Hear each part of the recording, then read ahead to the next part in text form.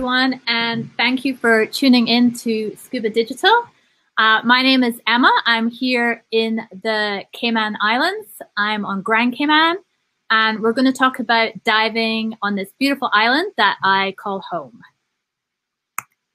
So as I said, my name is Emma Jane Fisher. I'm the Sales and Marketing Manager here at Sunset House on Grand Cayman. I am also a dive instructor.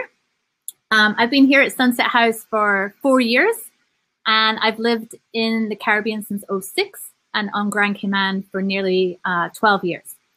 I'm originally from Edinburgh, Scotland, hence my great accent. But I never dived in the UK. It's far too cold. I'm much better diving here in the Caribbean. So for those of you that don't know, Sunset House is a dive resort.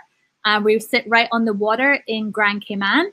And we're kind of like a resort come liverboard, so to speak, but on land. So you can roll out of bed, grab breakfast, jump on the dive boats, go for your dives, get back, have lunch, and shore dive right in front of the resort to your heart's content. So really diving 24/7. But today I'm here to talk about Grand Cayman, the island, and its diving. So just in case you don't know where the Cayman Islands are, or Grand Cayman, we lie northwest. We're in the northwest of the Caribbean Sea, south of Cuba and west of Jamaica. But we're only like an hour's flight from Miami, about 430 miles south from Miami. So only an hour. We do have our own airline, Cayman Airways, that has a number of hubs across the US, including Tampa, Miami, new service from Denver as well. So, you know, you can reach Grand Cayman very easily from the US. We're also serviced by Southwest, which is a great airline for divers because they are, I think, the only airline left that do not charge for luggage. So you can get 2 free bags on there. And they come in from Fort Lauderdale and also from Houston Hobby. And I know a lot of you are over in Europe and the UK. So we're also serviced by British Airways. They come 3 to 5 times a week, and they come in from London Heathrow with a short stop in Nassau in the Bahamas. And also those of you in Canada, we have daily flights from Toronto with WestJet and Air Canada as well. But as you can see from my slide, we also have direct flights from Jamaica, Honduras, and Cuba, which are mainly serviced by Cayman Airways. So before I move on, you know, it is pretty easy to get here to Cayman, but right now, unfortunately, our borders are still closed due to the ongoing pandemic that is happening worldwide. The Cayman Islands are in a COVID-free bubble, so we're very lucky. Life is really going on as normal here. We don't really have to social distance. We don't have to wear masks. The only difference is, unfortunately, we don't have all you lovely people visiting the islands right now, which is obviously hard for all of us, but that's why we have Scuba.Digital, so that we can talk about our islands and make sure we can welcome you back when this is all over. So as I said, we're located in the western Caribbean Sea. The islands are peaks of a undersea mountain range called the Cayman Ridge, and this ridge flanks the Cayman Trough, which is round about 20,000 feet deep, or 6,000 meters, and it lies about 3.7 miles south of the island. So we're very famous for our wall diving that we have. Grand Cayman is the largest island out of the 3 of them. So we have Grand Cayman, Cayman Brac, and also Little Cayman, which are around about 75 miles northeast of Grand Cayman. So it's a flight away. But as I said, Grand Cayman is the largest. We're approximately 22 miles long, with the widest point being about 8 miles wide. We're kind of at sea level, but we do have elevation up to about 60 feet over in the north side. And then on the Brac, the topography is very different. They have an actual bluff there, which is very, very different from Grand Cayman. So you can see on my slide here, we are British Overseas Territory. It means we're protected by the UK. There's approximately 62,000 people within the 3 islands, and the capital is Georgetown. What better national symbol to have than the green sea turtle, which we have many around the island that you can see while you're diving. And our famous 7 Mile Beach runs up the west side of the island, but it's only 5.5 miles long. But 7 Mile Beach sounds better. And of course, we're surrounded by a beautiful coral reefs, which is a huge attraction for all you divers out there. So here's a map of Grand Cayman and also all the dive sites that we have around the island. So the Department of Tourism launched an initiative called Dive 365, and that was launched back in 2008. And it was to highlight the Cayman Islands' dedication to divers by providing them with ample opportunities for scuba adventures while preserving the marine environment. So across the 3 islands, we have 365 dive sites. So a different dive for every day of the year, which is awesome. Now, with us being on Grand, just over 200 of them are actually on Grand Cayman, and then the rest of them are between the Brac and Little Cayman as well. So, it offers dives for all skill levels, all interests. There's shallow reefs, there's walls, there's swim-throughs, and there's wrecks as well. So during this initiative, Department of Tourism and the government decided to add some high-profile dive destinations, and that one also includes the wreck of the Kittiwake, which was dive number 365, and I'll talk about the Kittiwake a little bit later on. Our water all year round is around about 80 Fahrenheit, 26 degrees. Diving is very easy. We don't have any rivers or runoff, so we don't have any sediment being deposited. So we usually have very crystal clear waters around the island. They're said to be the least polluted in the world. And, at times we do have over 100-foot visibility, which is amazing. So as a leading dive destination, the island, the 365 program enables the Department of Tourism to promote the vibrant marine ecosystem that we have here. And it encourages residents and visitors to, experience and enjoy scuba diving. Okay. So wall diving. So Grand Cayman wall diving is considered to be one of the best dive destinations in the world. The Cayman wall runs around the whole of the island and drops to around about 3,000 feet in places. So much deeper than most of us can recreationally or want to, dive to. When you wall dive here, you are actually swimming over the tips of underwater mountains.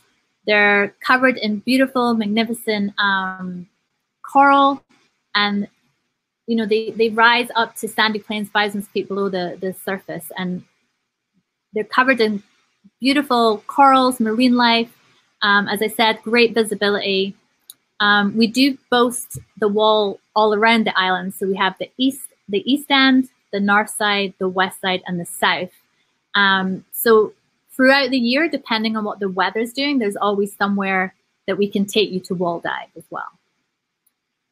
They start around about 45 feet to 70 feet on the top of the walls, with the south side being the deepest area. But when we tie up to the moorings, like the tops of the walls are very, very short distance from the moorings, if not right on the wall. So you get to the drop off very, very quickly. And as I said, it's clear blue water. You can see in the picture there, and I have some other pictures coming up. The visibility ranges from like 80 to 150 feet at times. The walls differ from coral encrusted drop-offs. Some of them have tunnels or cuts in the wall that are great to swim through. And there's also several areas that you can find tarpon, schooling jacks. If you're lucky enough to see eagle rays, I'm the eagle ray jinx.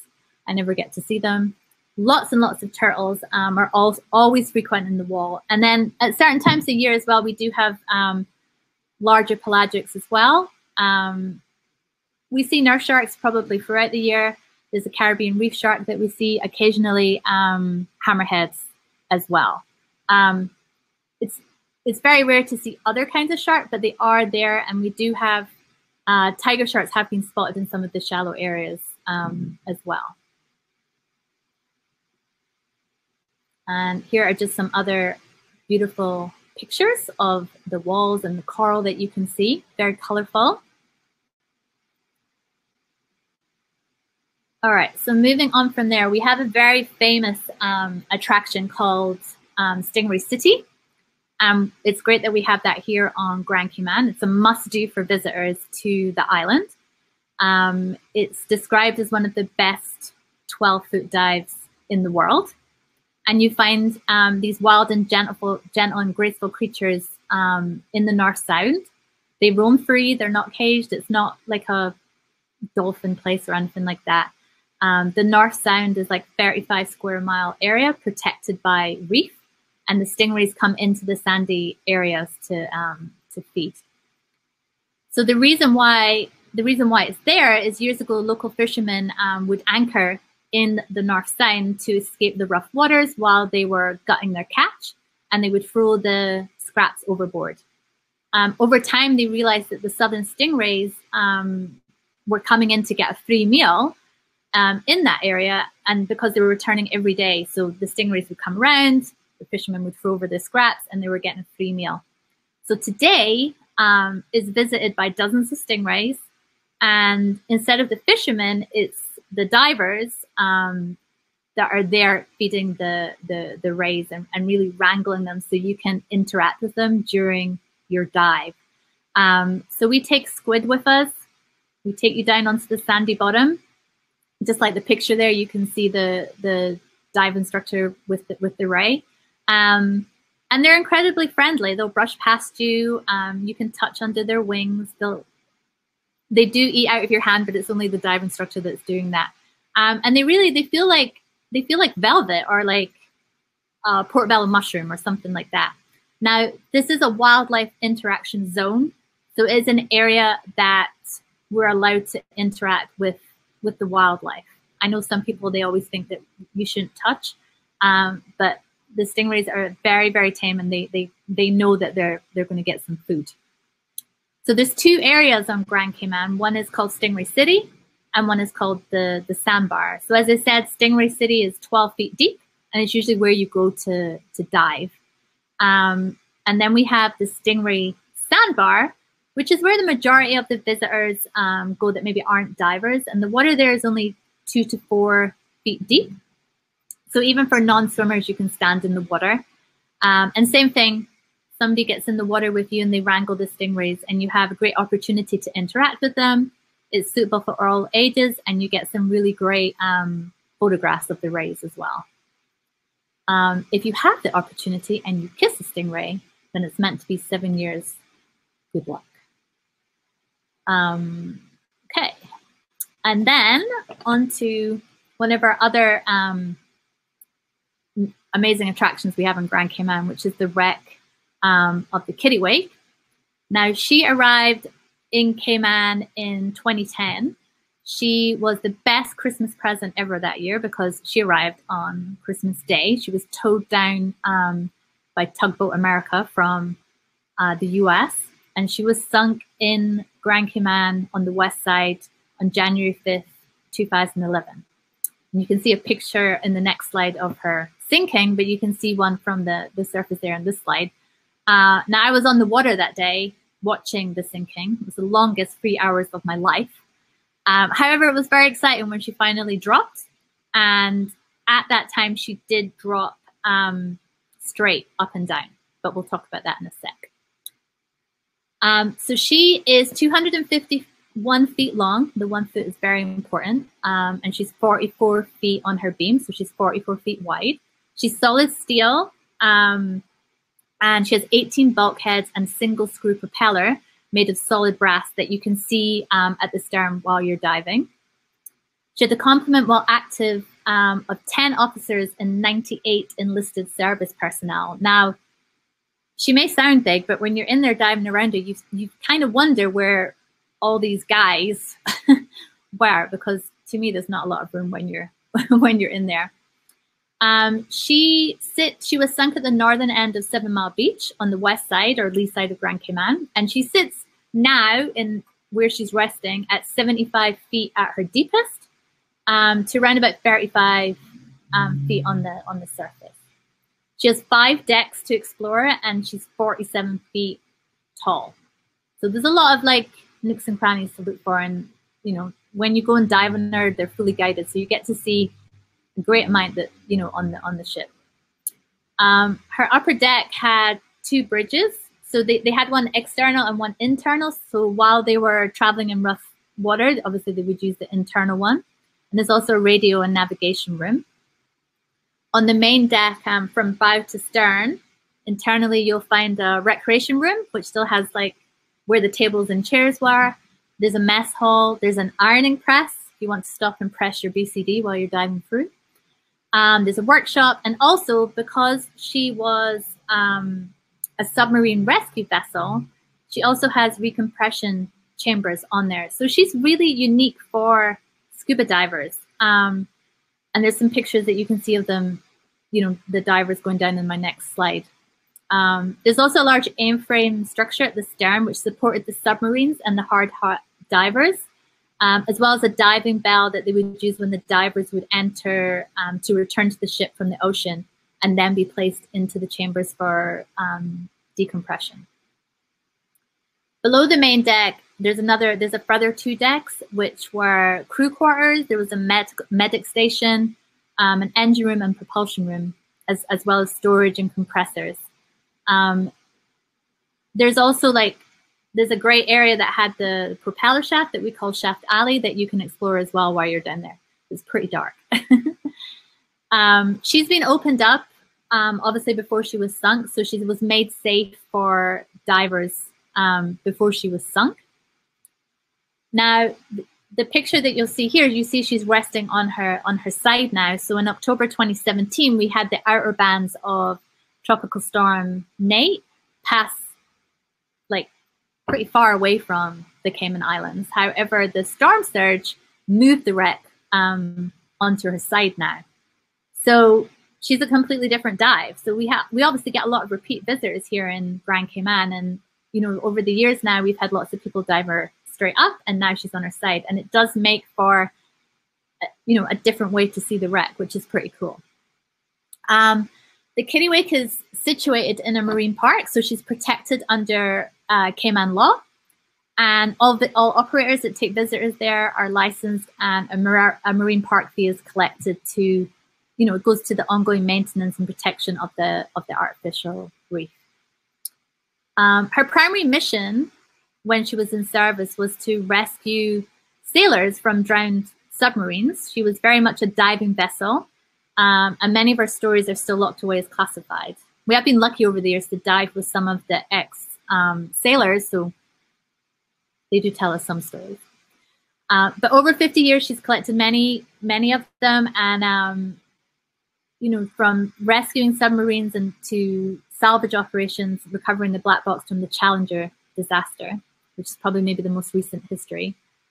She served in many countries across the Caribbean, the Western Atlantic, stops in Bermuda, St. Thomas, St. Croix, Puerto Rico, Havana, Cuba, to name a few. And she also did Atlantic crossings to the North Sea. So she did see the world. And I know she was actually a little bit in Scotland as well, which is where I'm from, which is pretty cool. So any of our ex-crew that we've met, they say about her, to know her was to love her, and God bless the USS Kittiwake and those who served aboard her.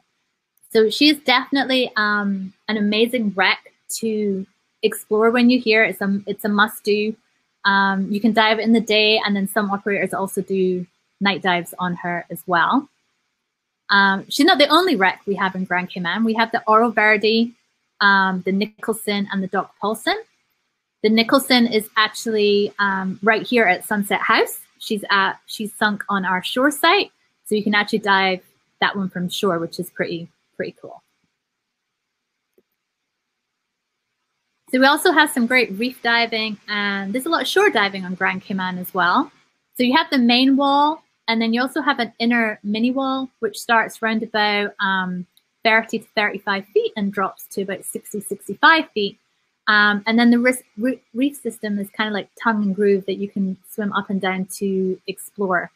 Now, our shore diving it's not like Bonaire. If you're used to shore diving in Bonaire, where you load up your car and go and drive around the island and stop at the the little yellow stones. Our famous shore diving sites around the island all have dive shops attached to them. So when you get there, you would just rent a tank from them. which means there's safety. There's people there watching the dive site, so you know that you're going to be safe. And there's all the facilities that you would need. So we have it here at Sunset House. Eden Rock is just down the road from us. And then up in West Bay, we have Turtle Reef, Cobalt Coast, and Lighthouse Point as well. So there's lots of shore dives to check out while you're here as well. Two other things to see while you're shore diving is right here at Sunset House Resort, we have the mermaid that you can see a picture of there. She was sunk 20 years ago, and she stands guard over our reef at the resort. And then also the guardian of the reef as well, which is another statue that was sunk at Lighthouse Point, which is in West Bay. So Grand Cayman is great for training. As I've said previously, our visibility is great. We really don't have strong currents like other Caribbean locations. There's multiple dive agencies represented across the island. Sunset House, for example, we're predominantly PADI, but we're also SSI and RAID as well. So it's a great opportunity if you're traveling with non-divers for them to try diving or learn to dive. There's operators on island that offer free diving, and technical diving is also available with Open Circuit and Rebreather. And there's not a better place really to explore our walls when you're doing technical diving as well, which is great. So a number of years ago, the Department of Environment issued permits to start coral nurseries around all 3 islands. Sunset House and our dive shop here, Sunset Divers, was awarded one of those permits, and we now have 5 trees, each holding over 100 fragments of staghorn coral right out on our reef, on our house reef. We work in conjunction with Eco Divers Reef Foundation, who maintain the coral nurseries around Grand Cayman, and also the Department of Environment. So there's a large stretch out front of the resort running north to south that has been replenished from our nursery, which is great. So it's spawning. Those little spawns are carried up and down the reef, and we can see that we've got new stanchions of the staghorn coral, which is amazing. So we do offer a number of courses and coral nursery experiences. So on your next visit, you can become a citizen scientist during your stay. And we also have PADI specialty courses that you can do in coral conservation as well. So it's a great way to, to give back to the island and the reef.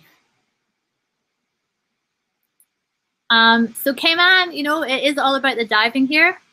A lot of people come here to dive, but we do have other things to do during your, surface interval.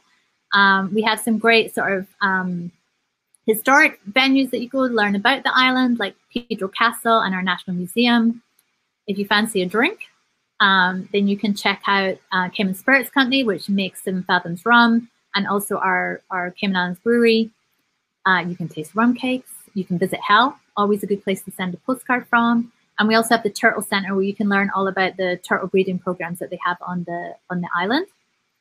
The Crystal Caves that you can see down there in the picture, they're an amazing attraction to go and visit. We have botanical gardens. Rum Point is an awesome beach place with a great beach bar. The famous 7 Mile Beach. We have Barcas National Park, and also world-class restaurants and shopping. I mean, we are the culinary capital of the Caribbean, is the Cayman Islands. So lots to do during your surface interval. So we are Cayman kind. That is kind of the motto of the islands. We're unique. From the friendliest of our people and our rich cultural heritage to our cosmopolitan style and stunning natural beauty and warm welcome, Cayman kind is what awaits you when you visit our islands. So myself, representing Sunset House, is here at Scuba.Digital. You can come by our booth and watch some of our videos. But we also have other Cayman partners. We have Clearly Cayman, and they have resorts on the sister islands, Little Cayman, the Brat, and also on Grand. And then our Department of Tourism is also here as well. So they can help you with any other questions that perhaps Clearly Cayman or myself can't help you with. So I hope you enjoyed that. I hope you learned a lot about Grand Cayman. I'm just going to end, and I'm going to check the chat to see if anyone has any questions. No, I don't see. Does anyone have any questions? Well, thank you, Emma Jane. Great presentation. I just wanted to say I have been to Cayman. I stayed at Sunset House. It is great and awesome. So anyone, any questions, please go look for Emma Jane at your booth at Sunset House.